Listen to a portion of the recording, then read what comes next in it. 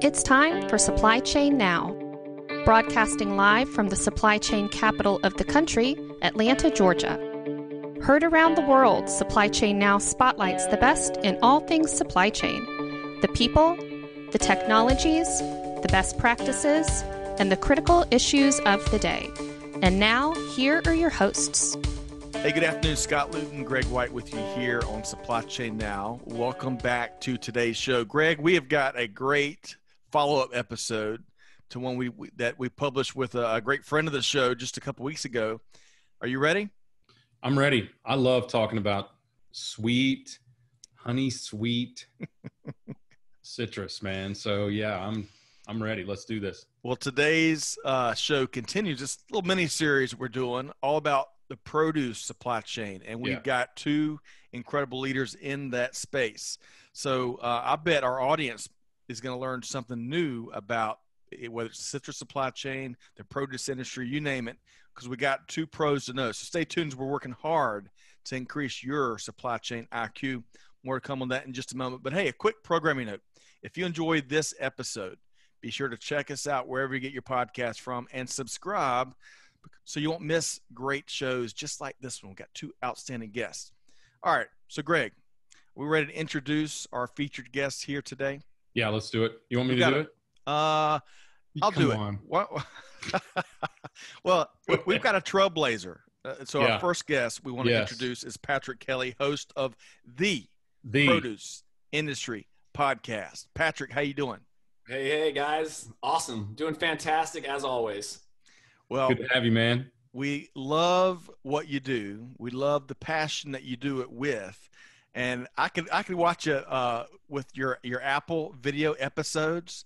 I mean, there's something captivating about it. And you also always offer a different spin, you know, from either a scientific or a technical standpoint, or you name it. But love what you do and love to have you here on Supply Chain Now. But you brought a special guest with you.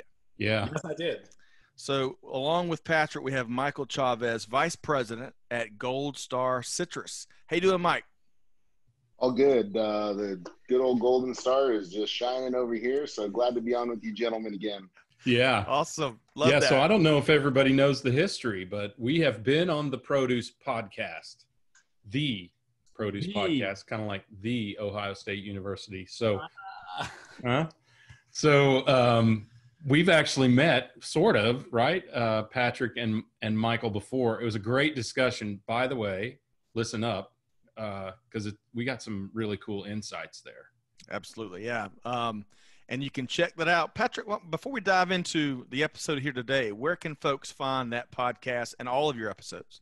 Yeah, so if you want to go straight to the Produce Industry Podcast.com and go to the episodes page, you can check out all the episodes there. As well, we're on Anchor, Spotify, and Apple, where you can find all your podcasts. All right. Awesome. Perfect.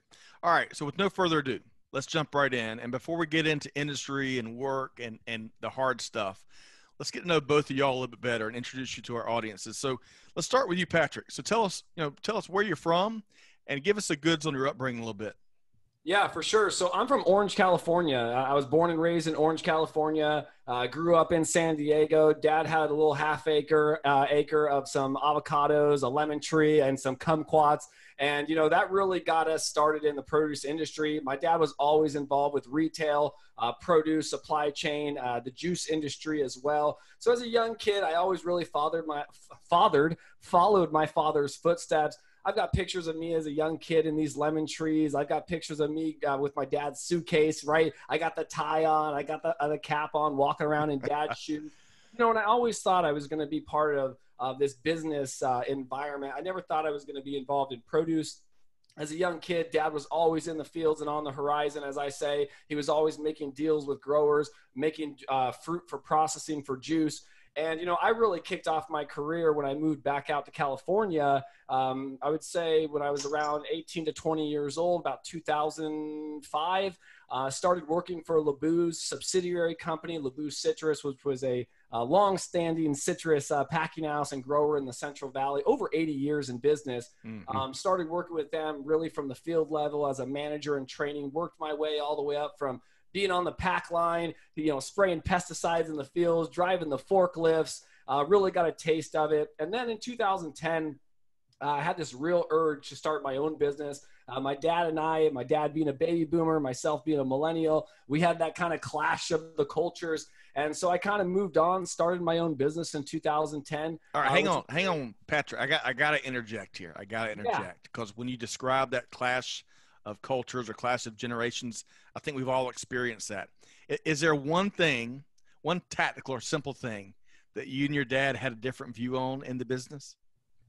Actually, it was our business mannerisms, 100%. I mean, it was how we conducted ourselves in the industry. He was night and I was day. And it was just like, some people loved dealing with me. Some people loved dealing with him. But at the end of the day, ready? Mike's going to laugh at this, but he was the president. So he was the title. And that's why I'm not scared of this title, but he was the one in charge, pulling the strings. And at that point, I felt that I could pave my own way and do my own things. And I did, and we did it successfully for, a few years until I went to work for a corporate job, which we've talked about in the past, publicly traded company in the 3PL world, C.H. Robinson. Did a stint with them for a few years. And then, I've always been involved in, entrepreneurship, creating new businesses. And then today I own my own consulting company that I do different consulting for different firms, different organizations in the produce and supply chain industry now, which has the podcast and many other things underneath that. All right. So Greg, I'm going to let you unpack that journey, which Patrick does a great job of making it succinct in a nutshell, but we're going to unpack that a little bit. So before I switch over to Mike, Patrick, give me one other. I can envision that. I think you called it a half-acre plot of land with avocados, a single lemon tree, which I love. Single lemon tree. And the kumquats. What else really sticks out? When you were a kid or as you're coming of age, is there one other thing that you really love to do either with your father or related to the produce industry that you're so passionate about? What's funny is, and I talk about this with my brothers as well, is my mom was always a stay-at-home mom. But when I remember when I was a kid, like I say toddler, I remember my mom used to work at this fresh produce stand. I don't remember the name, and my mom remembers because we've talked about it. But I remember going down to the fresh produce stand and getting lemonade. Remember those icy lemonades you used to get when we were kids? They don't do them like they did when we were kids. Like they got more preservatives in them now. But I do remember always going down there, and I remember my mom working part-time there. And I just remember seeing all the fresh produce and seeing these pop-up shops, and I loved it. And then being with my dad, I remember, if you've ever been to a juice plant, the disgusting, rotting smell of oranges at a juice plant. Mike knows it. Listen, trust me, if you've smelt it, it's just fermented fruit. But I smelt that as a kid. And I remember even when my dad would bring home orange juice, I'd be like, oh, here we go again, right? So it was always in my head. My dad was always bringing home samples, always bringing home these things. And it was like, I want to do this. And leading into this day, Mike, my kids have been to Michael's Packing House probably over 6 dozen times, both of my kids. And to this day, they know who Mike Chavez is. He's the guy with the citrus packing house. And my kids know to this day what dad does. And I think that they're going to be inspired to work in this industry if they choose to as well. I love that. All right. So Mike, one of the things you mentioned, talking about that family connection, we interviewed a diplomat from Canada. She's the consul general of Canada in Atlanta. She's transitioning to a new role by the time this probably comes out, but Consul General Theodore. And one of her favorite memories as a kid was her father taking her through the produce section and asking her if she knew where this comes from or where this comes from. And it was just a very visual moment, a very vivid part of that interview. But we all make these connections, and fruit and produce, fruit and vegetables. There's such a story to tell behind every single variety, every single type. And that's what I love about these conversations we have with both of y'all. So, all right. So, Mike, you're not getting out of this as we get to know you better and share you with our audience. So tell us, Mike, before we start getting into your professional journey and the business side, where did you grow up? Where are you from? And give us the same thing that Patrick shared. Give us the goods on your upbringing a little bit. Gotcha. Thanks for having me on, guys. Glad to be on. Started my journey in Cutler, Rosie, little town here in the Central Valley, a lot of farming, a lot of agriculture.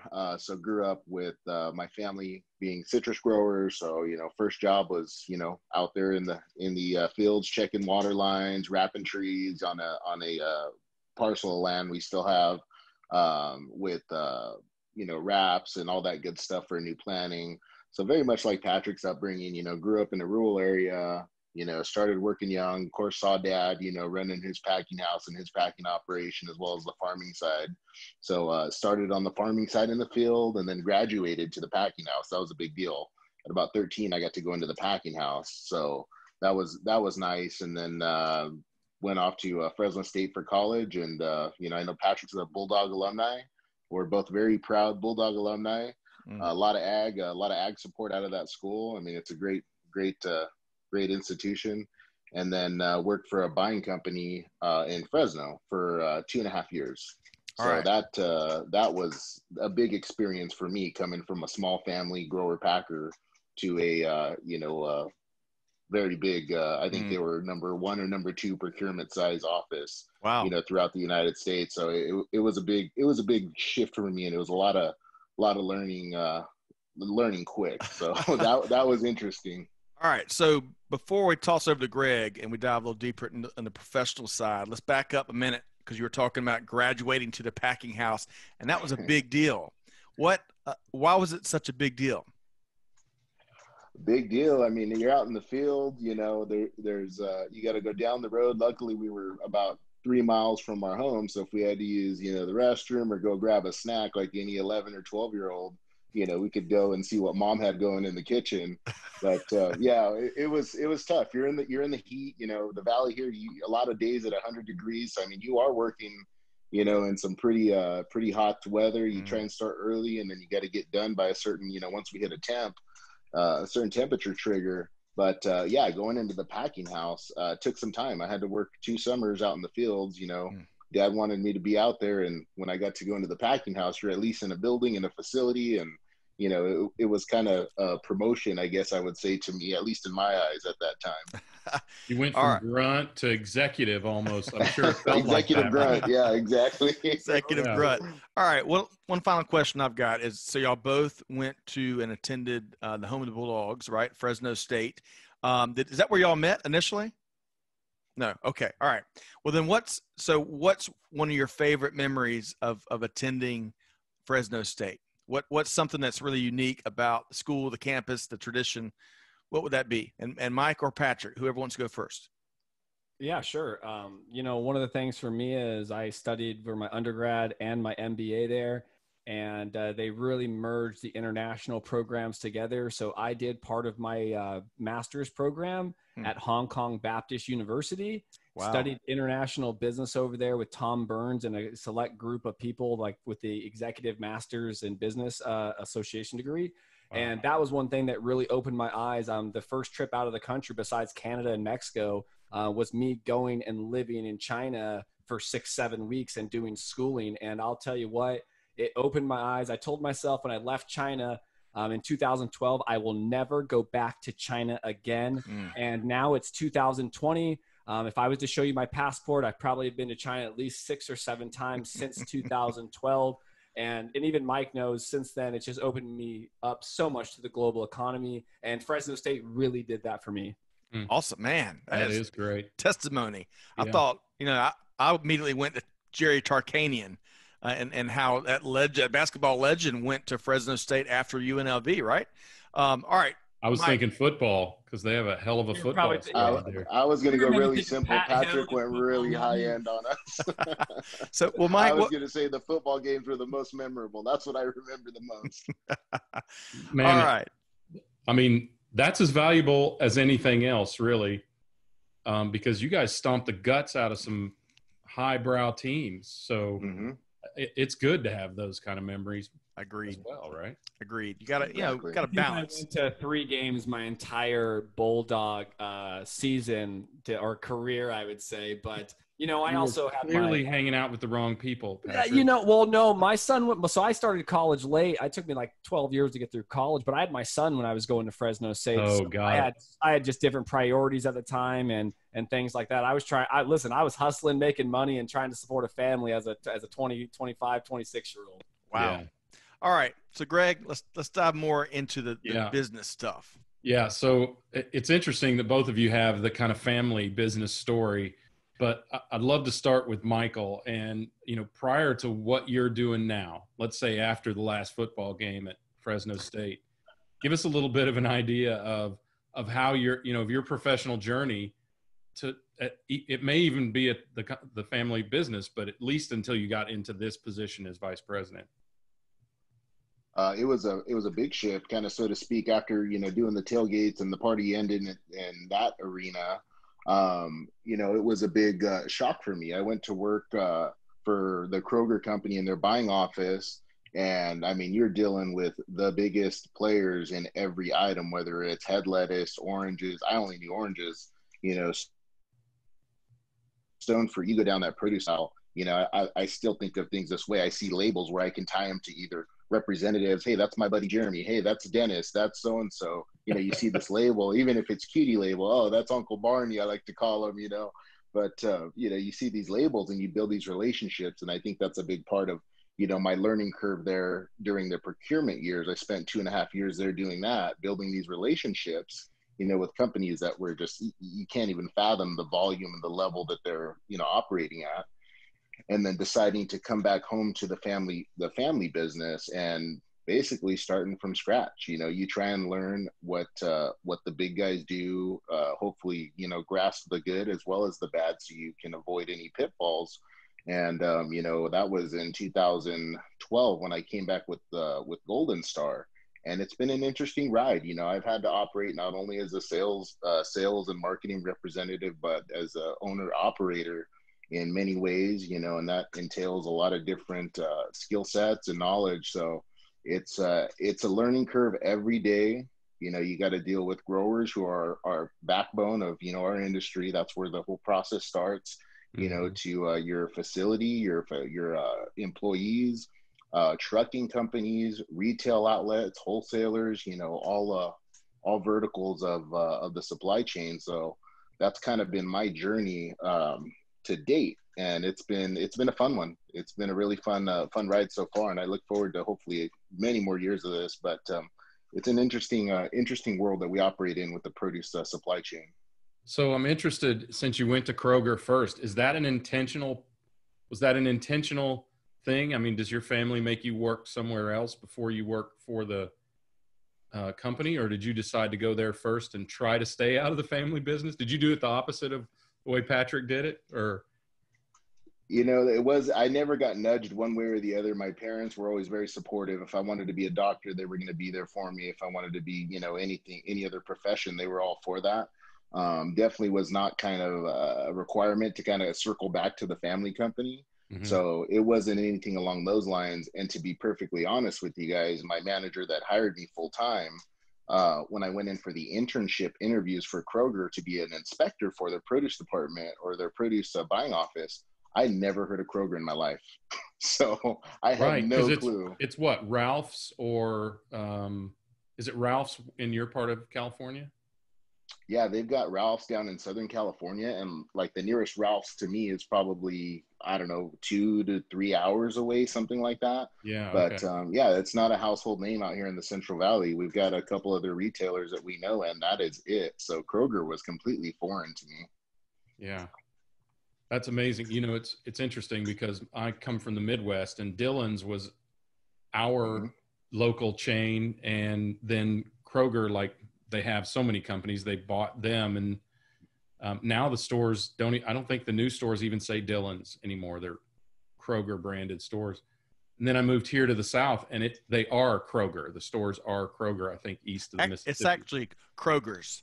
We like to add an S yes, here in the South. Got to go to the Kroger's. That's right.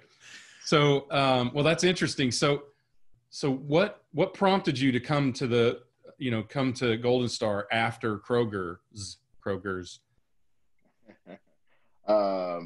I actually had an opportunity. I was fishing around a little bit. My plan was to go to work for another citrus company before I circled back home. So I was actually looking for a couple, or taking a few job offers, looking over things. Some required me to move out of the state. Just different options. I wasn't sure if I was going to be a Kroger lifelong employee. And then, really looking at our family and the dynamic, and this is, I think, a big deal in the ag business is, I was looking at my dad. He was he was in his mid-60s at the time. Do I have time to spend time with dad and learn the lessons if I go and spend 3 more years working for someone else, or do I bite the bullet, go back, and let's just try and figure it out? And I chose, to do that. I actually was offered a promotion there with the Kroger office, and just kind of blurted out, I think I'm going to go back home and give it a shot. So that's what happened. And, knock on wood, we've been, marginally successful, I guess I would say, here at Golden Star, but it's been a learning curve over these years. So was there, a lot of times in your career, there is a person or a role or an event that is kind of pivotal. And if you look back on your history prior to coming back, or maybe even in your recent hit or relatively distant past at Golden Star, is there a moment or an interaction or something like that where you've said, this is a life-changing moment, or even in retrospect, you recognize now that it was? I think that moment when I was offered that promotion was definitely one of those moments that pops up right away. I was really unclear what direction I wanted to head in. I really liked Kroger. I loved working for them. They're a first-class operation all the way. I really liked it there. I really liked the idea of going and trying my hand in sales. So I was really torn at that time. And the last option that was that was really stuck in my head was coming back with Golden Star. So I don't know what prompted me at that point. I couldn't tell you to this day. I just know I was sitting there with my manager, and he's talking about this position that they're going to develop with me. And I mean, literally just blurted it out. Like, I think I'm going back home to go and work for the family operation. So I still couldn't tell you, but I think my head was just, I was at a fork in the road in a couple ways. And I don't regret the decision. I think it was the right decision. And I think overall it's been a great ride so far. I don't know if I would have took another path, how it would have worked out, but that's definitely one of the moments that I would say, it kind of, the light bulb came on and it was clear that's what I needed to do. Yeah. You can't say why, you just knew, right?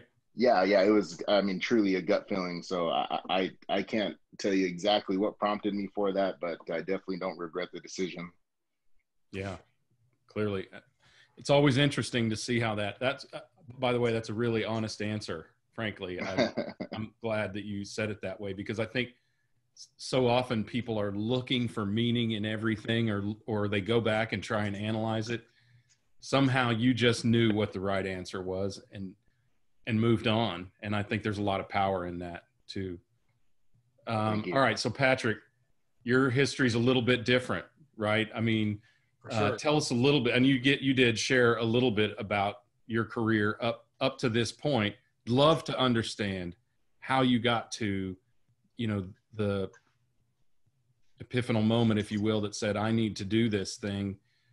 And maybe some of those pivotal moments that might have driven you this direction, other than, don't share the big blowout that you and dad had or whatever. Yeah, exactly. There might've been one of those, but only one. That's pretty good. Okay, you're right. It was more than one. But, it's funny because when I went to get a degree, my family didn't tell me to get a degree. I'm the only one in my family to have a degree, and I'm very proud of it because I worked very hard to build my education. And I decided to get an entrepreneurship degree. All my dad's friends and mentors were, oh, you got to go to Fresno State and get an ag science degree, and this is what you got to do. And trust me, Mike's got the degree everybody talks about. It's at Cal Poly. It's at Fresno State.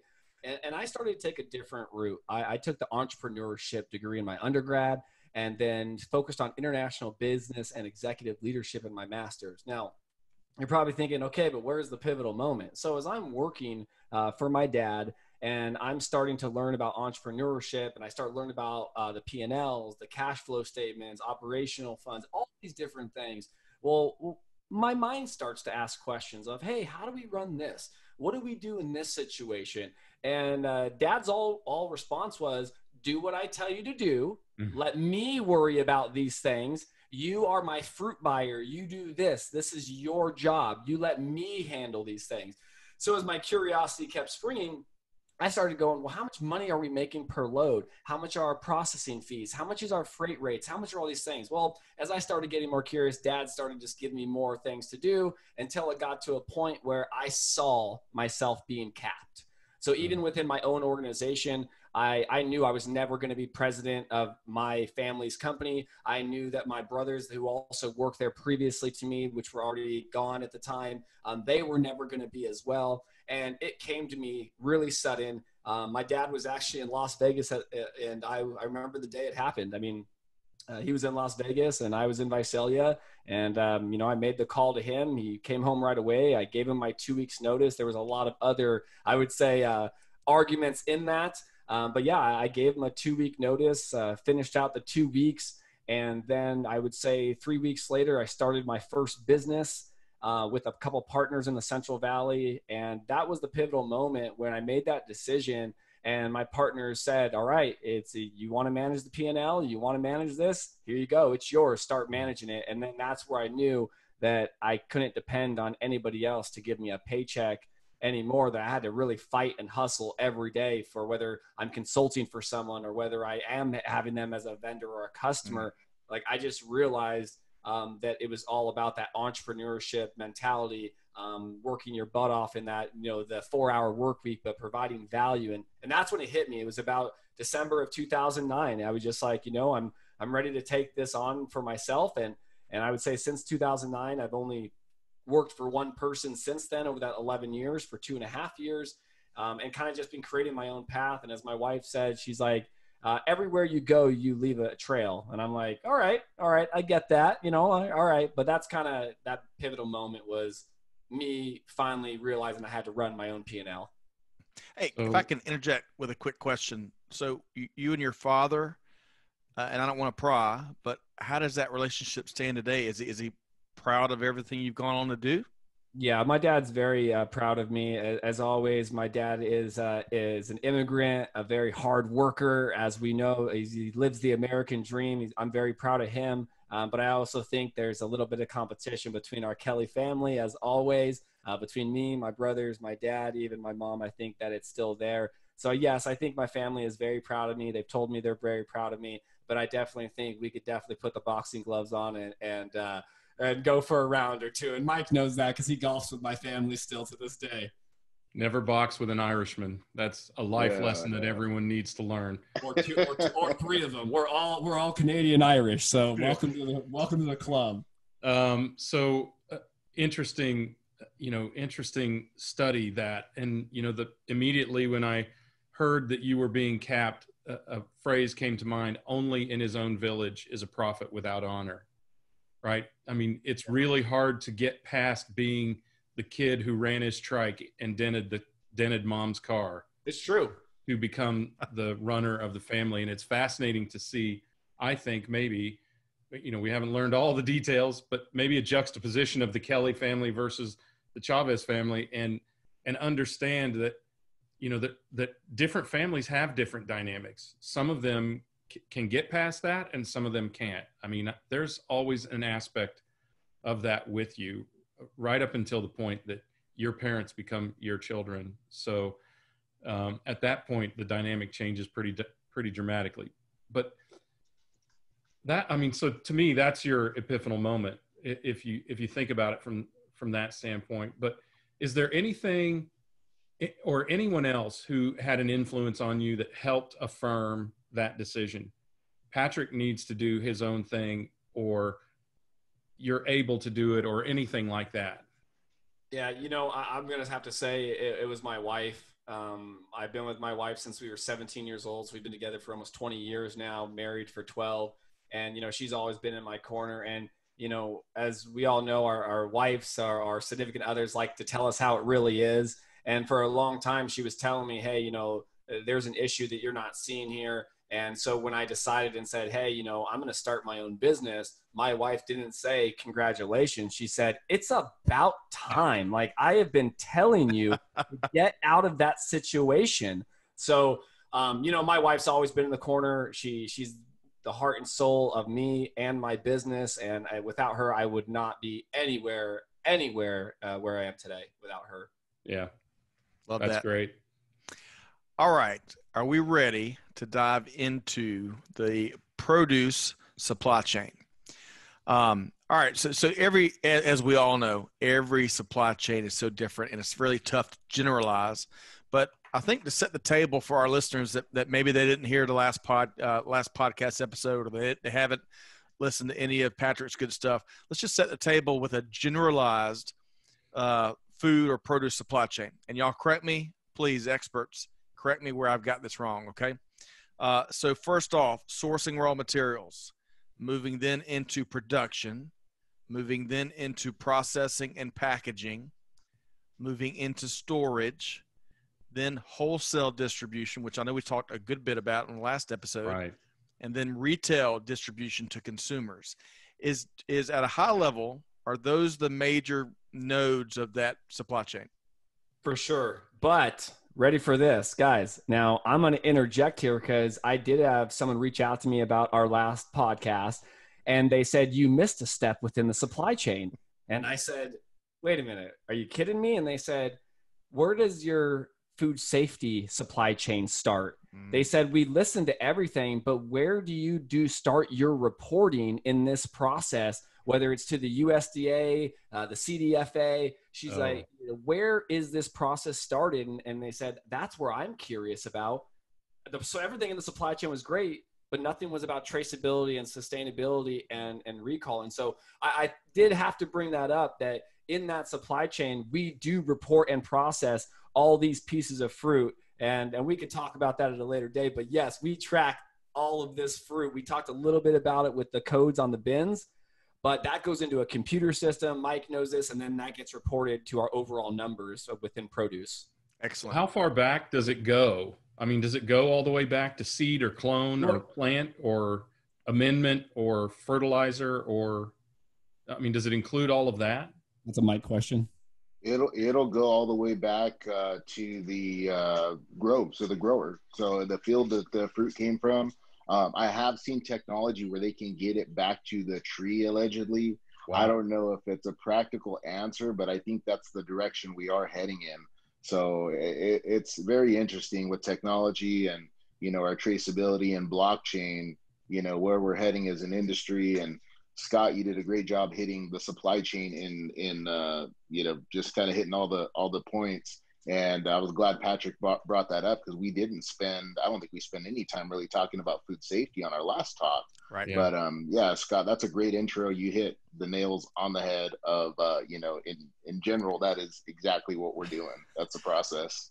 I shamelessly stole it from a Google search as I was prepping for this episode. So y'all are the experts. I thought it was notes from the last episode. Didn't you guys? That's what I thought. I would have bet the farm on that one. Y'all know how entrepreneurs, we look for some shortcuts, and really I wanted just to have that serve as the basis for the next part of our discussion, because Greg, we're going to dive into some of the things that might surprise our listeners, right? Yeah, and I think it's important to understand that the dynamics of this industry, not only around food safety but around perishability, because so many of our audience, they're in manufacturing of hard goods. And that thing effectively lasts forever, especially when you compare it to an orange or a lemon or a lime or whatever. Perishability and as we talked about on your show, Patrick, the process of ripening and the process of preparing, and I don't know what to say, dulling up the product for the shelf. That's a uniqueness. And probably something that people don't really know a whole lot about either. But so let's talk about that. Let's talk about some of those things in citrus, particularly that are going to surprise some of our listeners.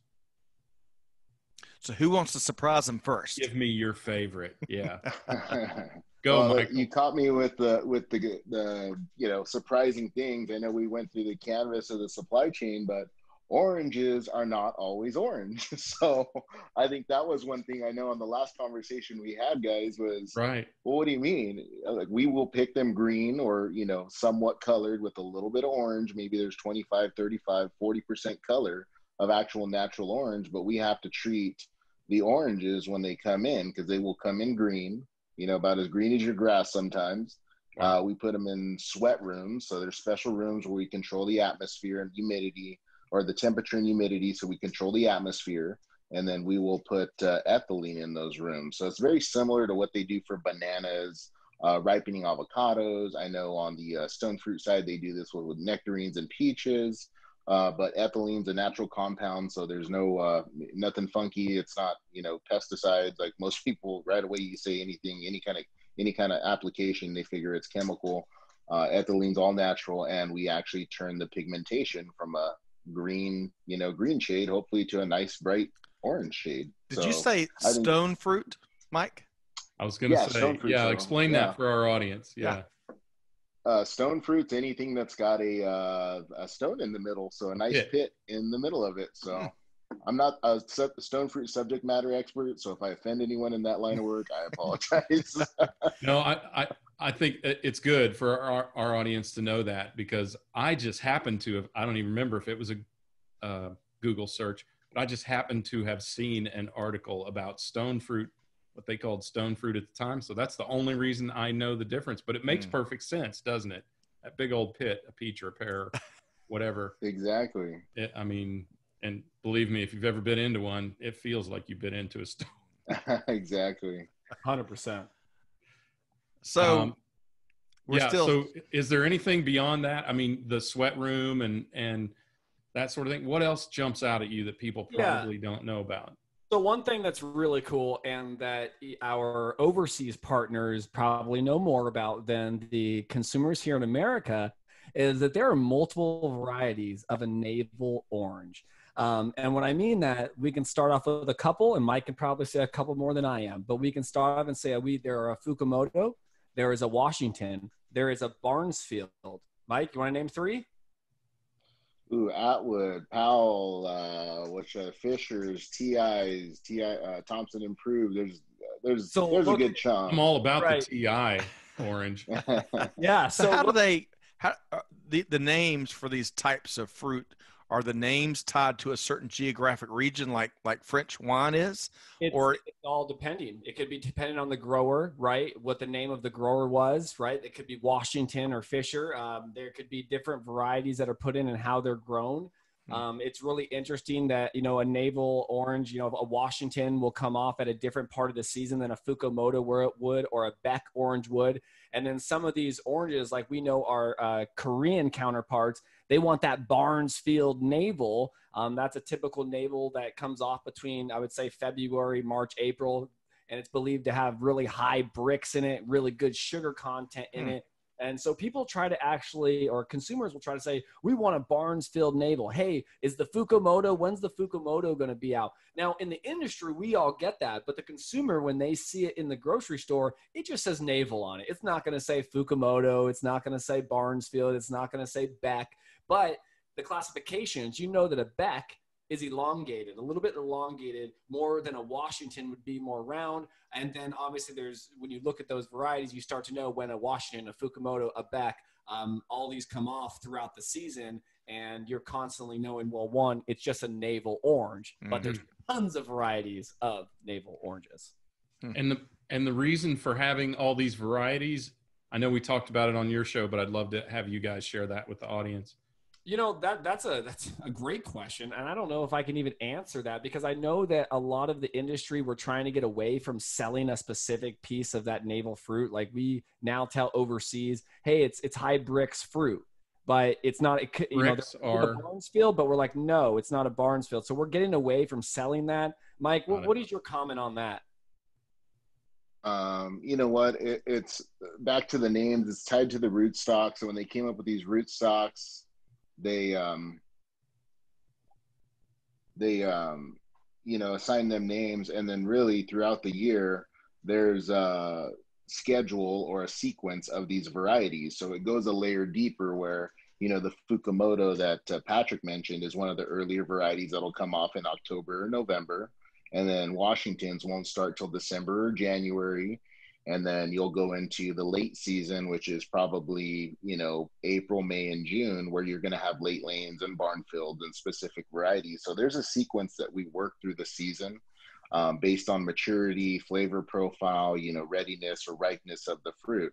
So there's a lot to it. There's definitely a science behind it. And, kind of getting back to, oranges aren't orange, we turn them orange on our side. It's all based around, not only the flavor experience, like Patrick's talking about with like a barn field being a requested variety. I don't know if you gentlemen buy the heirloom navels that you see there, but those are like a Washington rootstock that's, over 100 years old. And that's the whole sale on them is the flavor profile. You get that nice navel California true signature navel orange eating profile during certain times of the year. So it's a toss up on how things are marketed, and on our end as a grower and a shipper, we're trying to sell for the consumer to buy with their eyes, but we also have to make sure that there's a nice enough balance that they're going to take that piece of fruit home, eat it, enjoy it, and then come back to buy more product. That's our bread and butter, is repeat sales on the retail side, which I learned with Kroger, as well as the shipper side. We want to make sure that they want to come back and buy that Golden Star signature flavor brand of oranges between our citrus season. Love it. Hey, let me so I want y'all to define bricks. Greg, you had the right thought there because I want to understand what that is. But one of my key takeaways, and this is going to be an obvious one, but I can be really slow sometimes. From that first episode, one of my great key takeaways was both of y'all really emphasized how quality is so paramount. And on its face, everyone can agree with that. But when you really start to think about, consumers in stores as they're selecting fruit, I mean, perhaps that's the most inspected thing of anything you buy in a grocery store. And I really like how y'all brought that home because, Michael, just as you shared there, it's about that consumption experience. And it seems to be so unique for this industry, huh? Oh, absolutely. And there's a couple approaches. And this is one of the things I felt like I learned, right after college was, going on the buying side, then hopping over to the sales side. There's two approaches here. It's first to market, where, okay, if we have a deficit or of supply, let's say with oranges, of course there's going to be a lot of demand. There's plenty to go around. The problem that I see is if we start too early, and there is a requirement, the California requirement for flavor, in order for us to even start our season, we have to meet a minimum quality of bricks and sugar acid ratio kind of algorithm in order to even start our season. And, getting back to, the flavor profile, if you walk in, grab a 4-pound bag of oranges in, late October and you take it home and it tastes more like a lemon than an orange, you're probably not coming back to buy another bag the next week when you make your next trip. So it is, I liked what you said. It's absolutely paramount that we have a eating profile that's going to entice consumers for the repeat business. Well, paramount with a PEAR, maybe. Sorry, guys, had to do it. All right, Greg, let's keep driving. Early for dad jokes, man. Hey, but that's even better than I think you guys saw on LinkedIn the other day. Someone said, "Hey, Dracula's favorite fruit is a nectarine." Oh boy, I like that one. Yeah. We can keep this up for a while. Do we? No, please don't. Greg's had enough. That's right. Greg's Always sign off already. He's like, it's been an hour. Get me out of here, guys. Yeah, Bricks, I think it's no, go ahead, Scott. Well, bricks. So just define bricks, what bricks is. So bricks technically, and I'm thinking back to Fresno State, I remember taking a quality assurance class. Bricks is not technically sugar. Bricks is particles, I believe, that get picked up, and we correlate that to sugar content in the juice. Oh, got it. Okay. So we'll do tests on a refractometer which is some of them are little tools and some of them are actually press tools that you could use. And then Mike, you might have one. But got one right here. Yeah, so you'll squeeze the juice into the tiny little bowl. Right in there. It then will measure your temperature of the internal pulp of the fruit. It will then also measure like a sugar acid ratio. You take that number and then you're going to times that by your bricks and you're going to get an actual sugar acid ratio. So then, like I said, you can then tell a consumer, hey, the acid is here or below here. And a lot of times, like I said, in a lemon, you want to have acid less than, 1.01 or so. That way you have some really good lemons, not too tangy, but just good enough, to make lemonade or things like that. So there's a lot of different factors that come into that. And customers request that also. Really? Oh, yeah. You've got a lot smarter customers than I am. I can assure you. Yeah, I can tell you Mike's favorite thing to do, and he's going to laugh right now, is making quality reports. Oh boy, you gotta love quality reports. Quality reports and pictures. Oh man, I love doing those. I hope none of my customers are watching this right now. I'm saying it with a smile. Yeah, keep smiling, Michael. Well, we wanted this segment to surprise listeners. I can't guarantee that it surprised the listeners, but it sure surprised me. I mean, a refractometer, is that what you said? Yes, sir. Yep. Bricks, stone fruit, all of these different flavor profiles and breeds. So quick question on that. Are any of these relocated from other areas? Because it used to be there was orange season, right? You only got oranges during a certain season. Did we relocate plants from south of the equator to north of the equator, or did we breed plants to get them to bloom, to ripen throughout the year? Is that too much of a history question? I think there's both. I mean, you've got greenhouses in Texas that are growing grapefruit year round. That is actual Texas grapefruit being grown in greenhouses. And then you've got imports. So yeah, when navels are gone or out of season in California, 100% that we switch to the import season and start bringing in navels from South Africa, Australia, New Zealand. We start bringing in mandarins from Spain, Morocco. But no, I would say there's not a year-round supply of California navels, right, because of the seasonality, but there is a year-round supply of navels through other organizations and companies and growers throughout the globe. And of course, all these flavor profiles and things you're talking about, that's for consumed citrus, not juice, because is it true that the juice is a blend of tell us the truth about juice? Yeah, you know what? I mean, listen, I've worked in the juice industry a long time, and people could bite me or try to cut my head off, but it all depends on the flavor profile and what they're doing at the time. Juice can be held sometimes up to 3 years in the drums, right? Like if there's a freeze and if the navel is really debittered, then yeah, they're going to take that and blend that with some mandarin juice, right?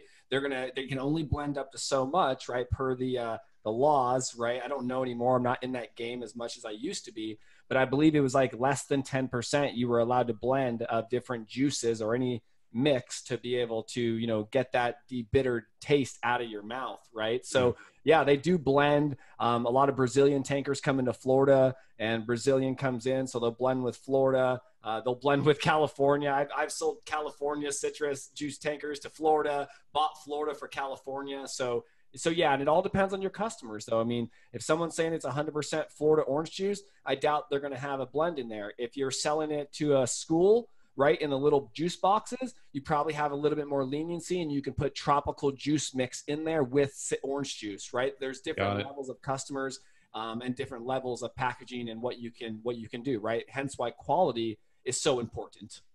So our audience is clear. What we are talking about is we're talking about the fruit you buy off the shelf at Kroger or Publix or wherever, right? Yeah, fresh product, yes. Right. Yeah, we're talking about the fresh, exactly. So the juice is completely different, exactly, completely. Yeah. So, Michael, let's talk a little bit about the traceability you alluded to before. You actually used the word blockchain in regard to citrus. And I know when we were on Patrick's show, we talked a little bit about that as well. So tell us a little bit about some of innovations or evolutions in terms of track and traceability in the industry? Yeah, our traceability plan here with Golden Star is, any grower, any lot that we pick, we identify with the lot code. That lot code, once we run and size and wash and wax and do all the fun stuff we do with the oranges to get them in a box or a bag, follows the fruit the whole way across. So if it was in a bin and ID'd as block ABC 123, when it goes into a carton or a bag into a carton, that sticker that's going to be on there is going to have the date that we packed it and ran that fruit, when it was packaged, and then that ABC 123 lot on it. So we'll be able to trace it all the way through from there to the BOL. So the bill of lading, once it leaves our facility, which, the carrier takes over, and then up until it's received to our end customer, whether it's a retail outlet or a wholesaler, that ABC 123 lot is going to stick with that fruit the entire way. So, heaven forbid anything, happen and we have to do a recall, we'd be able to pull those lot codes, where they were shipped to, which customers and destinations, and then issue a recall at that point. So we can pinpoint everything back to, okay, it was that lot, which means it was this grower. We're going to have to investigate, from start to finish, what could have potentially happened here. And that's the predominant reason for the use of the blockchain, right? Is to be able to verify the handoffs and the original sourcing. Is that? Absolutely. And I mean, within our operation, I know every operation is a little different on their protocol. Some are definitely using a lot more technology that's more advanced. I believe Patrick was talking to me about a company that follows product that's imported through cargo ships on boats, and you can see in real time, if I'm correct, where the product is, which facility it's at, if it's on a truck, if it's in a facility or anything. I think Patrick can speak a little more about that, but it was very impressive, the blockchain technology that the company that he was talking to brought forth. Very interesting stuff. I just recall that when we did the previous show, you just spoke about blockchain so matter-of-factly, and even in what I think most people would say arguably are really sophisticated supply chain businesses, blockchain is a much, much bigger deal. It seems like a heavier lift than the way you presented it, but it's just such a necessity for the nature of your business. How long have you been using blockchain? Oh, we've started 2-3 years ago, and really before it was always the food safety traceability. So that's really where it kicked off, and we've been doing that for probably 12 years now. I think I was at Fresno State when I kicked that into gear here with Golden Star. But I saw the writing on the wall back then. I go, you know what? We need to get on board with implementing this to a small degree and then really blow it out through the whole operation, because it's not going away. There's no way it's going to go anywhere. If we want to stay in business, we got to adapt this into our operation. Next person that asked me, what do we use blockchain for? I'm sending them to you, Michael. I don't know if I should thank you or change my phone number. Right. It's gonna be like quality reports. Oh, he sent me another one. Oh yeah. All right, let's start from the beginning. Yeah. Patrick, you sound off. Well, what's interesting is that back in 2010, 2012, I was a complete broker at the time. And Michael knows this, and if our listeners don't, but when you're a broker, you got to use all the audits and protocols from the packing houses that you're buying and selling from. And, that was interesting to me. So as a broker, I remember my brother and I, we were sitting around one day and we were selling to processors, and my brother and I said, we should develop our own recall protocol. And I remember we were like, but why? No one cares about a broker. They're just going to go right to the grower anyways if something happens. But what we did was we created our own broker recall protocol, which the same thing with like CO2 emissions. If you can show your customer that you're reducing CO2 emissions when delivering to them, if you're reducing your carbon footprint, all these different things, then the customers are going to see that as an added value. So to Mike's point too, the blockchain, has really started getting big over the last, few years, but the industry has done it in a different way, whether it was a Julian code, whether it was a lot number, whatever it might be. Now we're just incorporating a lot more technology into this. So when that fruit goes through the sizer, gets tagged with a sticker, a PLU, that's running into the computer system. It's then making charts for us. It's making graphs for us, showing what lots they come from. That goes into our recall protocol that shows, okay, this went from lot A to lot B to lot C to customer XYZ, and we follow it through the entire supply chain, which, as Mike always knows, he's got no ugly babies, right, Mike? And when those babies go out, right, and we get hey, we're rejecting, right? The biggest things we don't want to hear in the produce industry is we're rejecting a load. And that's where we start the process, is going, okay, where did the cold chain get broken? Was there a break in the cold chain? What grower did that come? Did we spray on that one?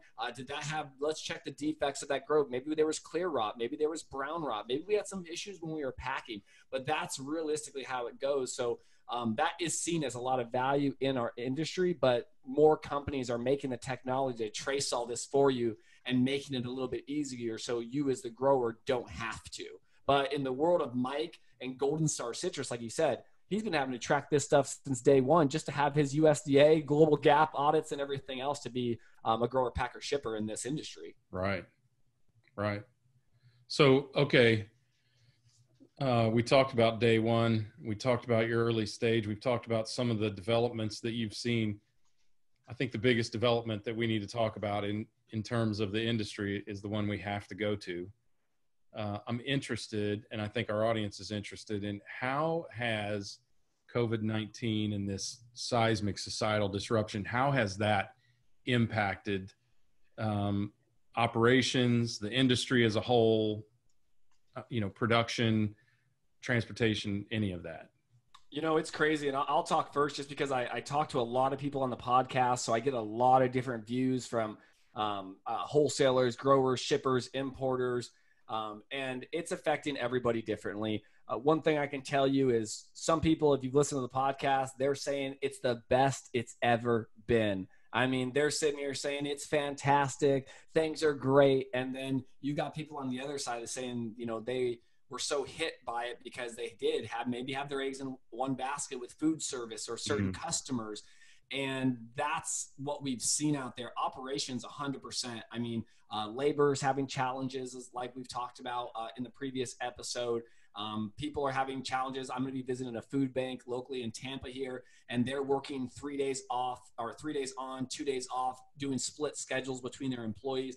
So yeah, there's been a lot of disruptions within the produce and supply chain industry. But what I will tell you, Greg, Scott, you guys know this, our frontline workers within the produce and supply chain industry have made this happen. So there's been a lot of faults, but our people have really stepped up during this pandemic and made it a success for a lot of companies. Whether your company's doing bad, our employees and our people are showing up every day to make us successful, and we appreciate that.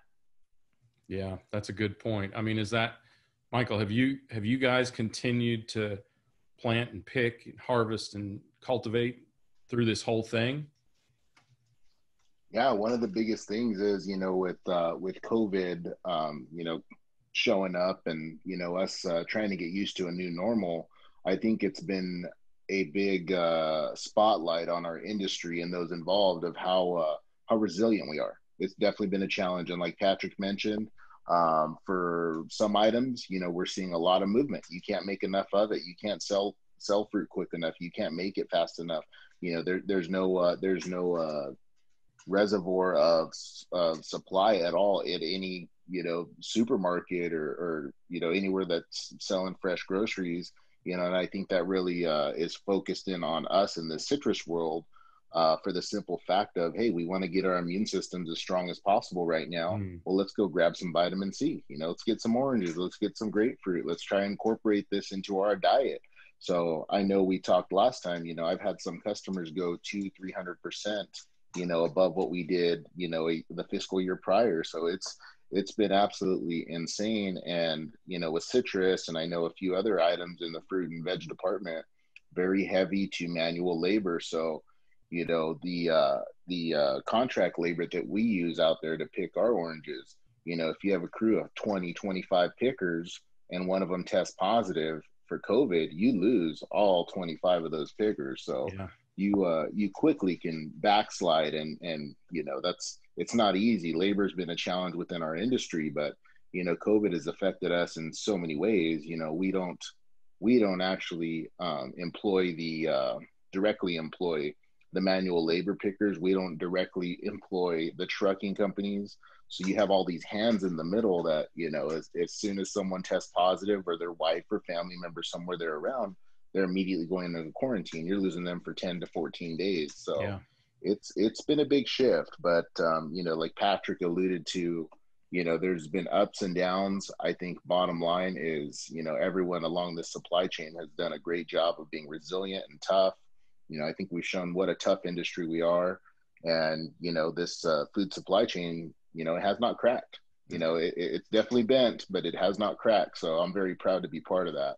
And I have to interject, Scott. I'm going to bring back, this is a previous episode of Supply Chain Now that I watched probably a few months ago.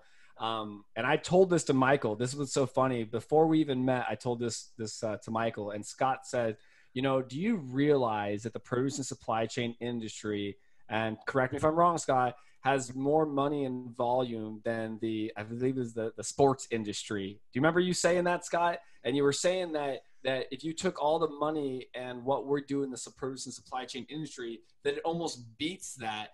And I say that because this produce and supply chain industry, as much as we love our sports, right, is like we are compared to different organizations, different industries. And as we've seen all these other industries be so resilient and do the things they've done, that's what we're doing now. We're being able to step up to the plate, be there for America like we've always had, be here for the globe. We're feeding the globe right now, right? And so those are things that I always think is so funny, because as an industry, people don't really understand how big the produce and supply chain industry really is. Yeah, I think what you're referring to was we found some statistics that said if supply chain was a sport, yes, it would be, that's what it was. the third largest sport in the world. There you go. Thank you. It was something like that. It's funny. I had to dig deep for that, but yeah, I do recall that. It was, but right. It is. I mean, it is. Yeah. I mean, it's a substantial part of the business. We just talked to somebody just before we came on with you that said supply chain is the business, right? I mean, if you think about it, that's maybe a broad, bold statement, but if you think about it, it doesn't matter, Michael, if you're growing oranges, if you can't get them to anybody, right? No product, no program, as our dear friend Dominique Zwinkels said. Yeah. But you're right. And I really admire both of your passion, both Patrick and Michael, because we share it with you, that despite all the technology that exists in global supply chain and these different sectors of the industry, and despite all the gains and how we're moving fast forward and accelerate and with change and advancement and continuous improvement every day, innovation in particular, still the people that make it happen, from the produce fields to our factories and our warehouses, our fulfillment centers, especially in this day and age of e-commerce, all these hardworking people that to your point, for the most part, they have not missed a beat. I mean, yeah, we've had a plant shut down here and a shut down here as they look to contain some of these micro outbreaks. That's going to happen. But I completely agree with you. The people of our global supply chain has really protected the psyche of not just folks here in the States, but globally. And it's really, it has, I can't say enough about it, because I know all of y'all, I've worked in factories, rubbed elbows with some of the hardest working people, the brightest people that solve problems day in and day out, and they don't get any attention. And it's such a shame. So I share y'all's passion for the workforce, and I know Greg does too, because you can't level those folks enough. Supply chain is a thankless job. Oh, 100%. We're all thankful for that, for people that do that thankless job, right? Amen. An old wise guy that I once worked with said, if you're overstocked, you're in trouble and it's your fault. If you're out of stock, you're in trouble and it's your fault. And if something happens to go wrong and everything, or happens to go right and everything happens just the way it is, thank God for those salespeople. Amen. So, all right. So as we start to wrap up here, let's pick one thing that as we go broad, right? Go broad, think global business, global supply chain. What's one thing, whether it's a news story or development or innovation or just a topic, in the business, what's one thing that you are tracking more than others? And Mike, let's start with you. The big item or hot subject for me right now is direct to consumer. We've seen what Amazon, some of these big players have done with direct to consumer. I'm actually working on a project with different models to test that within, our fresh produce industry. So that's a big one for me. I'm guessing Patrick's probably going to, shoot out the same answer as myself. I know we talk about it. It feels like 24/7, but that's a challenge. I go, and it's not just a challenge for me personally. This COVID-19 has really challenged us in every way where we're having to pivot. We're having to figure out, here's the problem. We know that. How do we come up with the solution? So, we've been analyzing a lot of information on direct to consumer within, my operation outside. I mean, just looking as an industry in general. So that's a big hot subject for me right now. That's a great angle. That's not one that was really between my ears, Greg. So poignant. And it goes right back to the discussion we had on Patrick's show. And that is, I think you told us an anecdote about a few people who have contacted you and said, hey, did I get Golden Star produce, right? And you said, I can't guarantee that because it's packaged by Costco or Kroger or whoever the retailer is. But I could see, just like you said, if the flavor profile works and it's what they want, why would you not go all the way back to the grower? I mean, it's the reason that in caveman days or whatever, you went back to that very tree for that orange if you think about farmers markets, you go back to that booth, to that farmer to get their oranges, right? I mean, the world is just a big giant farmers market now. And if you have an affinity for a particular brand, go get it. It's brilliant. That is really brilliant, Mike. I like that caveman visual you just painted in my head. I had it in my mind. I had me going to the same tree, grabbing it. I'm like, is that pear ready yet? All right. So Patrick, what's your one thing that you're tracking more than others here right now? I'm going to be real here. I'm going to piggyback up direct to consumer, obviously, but I'm going to go more into a leadership. Listen, empathy right now is what I'm not seeing. Everybody's getting bashed for their own opinions, whether it's in a political statement, whether it's just in operations. It's like no one can have an opinion anymore. It's like before it was like, oh yeah, opinions like this. I'm not going to say you guys all know the phrase, what an opinion's like. But I think belly button, right? The ability to understand and share the feelings of others during this time is I haven't seen it. And what I mean by that is I have, but people are lacking that because of the social distancing and what we're doing. And I believe as we move forward, this is going to be a new world we're teaching our kids. We all have kids on this call, and that we're teaching our kids to work from home now, right? At the age of 5 years old, we're teaching them all these things, but we're expecting so much of them. Yeah. So as you look to these cross generations and you see from the Gen Z all the way through to the baby boomers, we have 5 living, breathing, working generations in the workforce today. Everybody's going to have a different culture, different background, a diverse culture, could be from another country. We need to have empathy, and we really need to embrace these new cultures that's happening today. And I am starting to see that in companies, but I haven't seen enough of it. And I really hope that we as people gain more empathy and get past this 2020. Well said. Well said. Bravo. I'd give you a standing applause because we need so much more empathy, and that's the kind of the core of your message there, understanding. But you know what? So your tools of the trade, Mike, you showed us the refractometer. I think I got that right. I've got a jerkometer, and it's been going off the walls here lately. So don't be a jerk, put yourself in other people's shoes and walk in them for a little while, right? I mean, we need so much more of that, especially in the challenging year that is 2020, where folks are struggling in different ways. You may not see it. You may have no idea, but we got to double down on that. So, Greg, I know you want to go ahead. Seek first to understand. everyone should read The 7 Habits of Highly Effective People. Every single person on the planet should read it, right? A book that starts with what you once said at your funeral about you. Yep. That if everyone looked at life that way, or as I think I said on another one of our shows, just pretend your grandmother is right there beside you every single thing you say and do. You will be a lot better person. Because who wants to let their grandma down, right? Gosh, if you met my grandmother. Oh man. Well, this has been a great. Really enjoyed the first episode. I've really enjoyed this one. I really appreciate how down to earth and just how frank you are in what you're sharing, and of course your expertise in the world of produce and supply chain. It comes out as a gold star, gleaming as Mike started the front end of this. Look at that! He's been waiting the whole show to do that. I'm just curious, is he pulling this stuff off of quotations.com, or is he actually writing this stuff down now? I mean, I'm loving it. We prep a little bit around here, but no, really, I really appreciate where y'all come from. Appreciate the passion and the expertise in the industry. Let's make sure our listeners know how to connect with y'all and your respective organizations.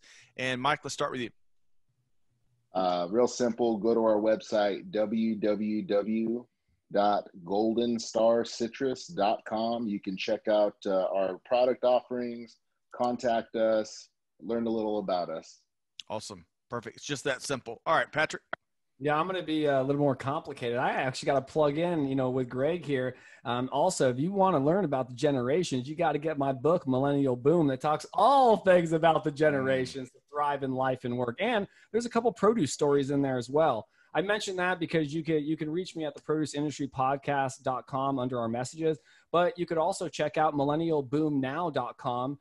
Which you'll find my book, which I co-authored with Hans Finzel, that gives, like I said, a little life and times of millennials, boomers, Gen Xers, and the new Gen Z coming up, along with some fun produce stories.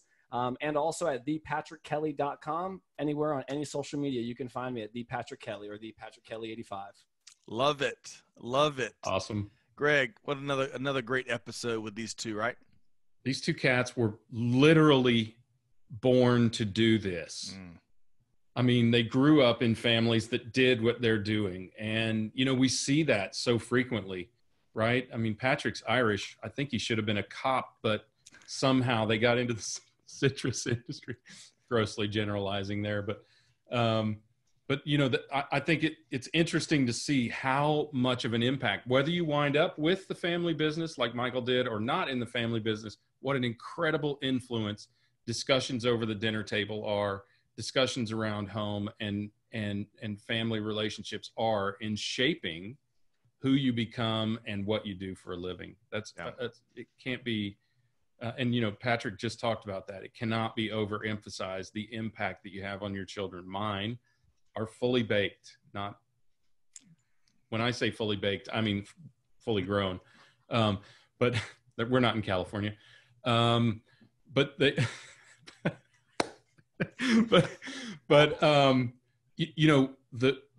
You can see the little things, and when they get old enough, they tell you about the little things where you think they weren't listening and how that dramatically influenced their lives, right? Yeah. So every little thing matters.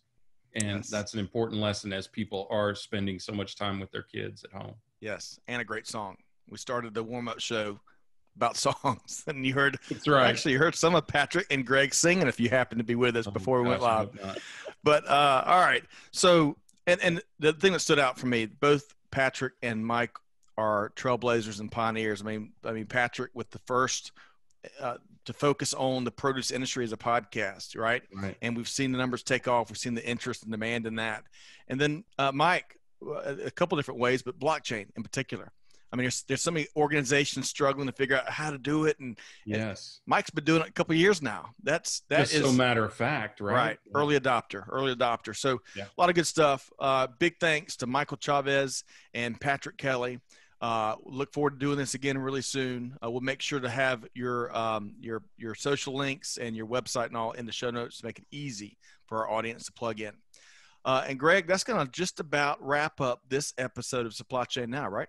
Yeah, I guess that's got to be it. But look, we learned a lot here.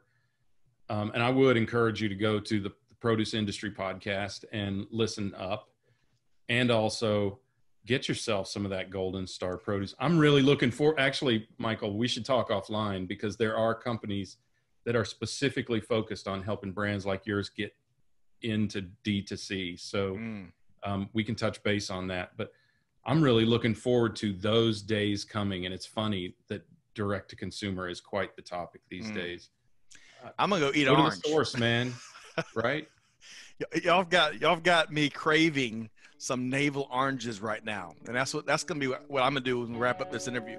But on that note, on behalf of Greg White, on behalf of our whole Supply Chain Now team here, hey, do good, give forward, and be the change that's needed. Take a page out of Patrick's book. And with that in mind, we'll see you next time here on Supply Chain Now. Thanks, everybody.